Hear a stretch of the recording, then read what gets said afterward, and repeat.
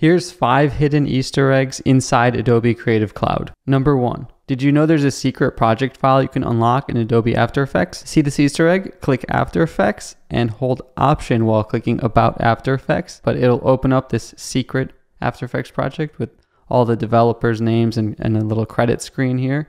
Also, another Easter egg inside After Effects is whenever you're working on a layer in the Effect Controls panel, on the top where it shows you the composition's name, hold Shift and click on that name, and you should hear a sheep trapped inside After Effects making a baaing noise. There's also a secret screen you can unlock inside Premiere Pro.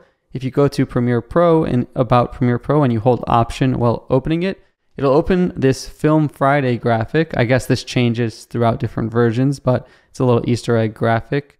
I'm not sure what it means or why I've seen a giraffe in more than one of them. Additionally, if you want to get this banana tool in your toolbar in Photoshop, just click on the 3 dots, click Edit Toolbar, hold Shift and click Done, and you should see the banana icon pop up there. Also in Photoshop, if you go to Photoshop and open up the settings, inside the interface section, where you can normally change the UI's appearance from dark to light, if you hold Shift and Option or Alt and click on the color theme, you should be able to switch between coffee, or if you hold Command as well, toast. So hold Option and Command and click on it. It should go from dark coffee to light, or burnt toast to regular bread. I've also heard there used to be a secret mini game inside After Effects, like a Pong or something, but I can't find it.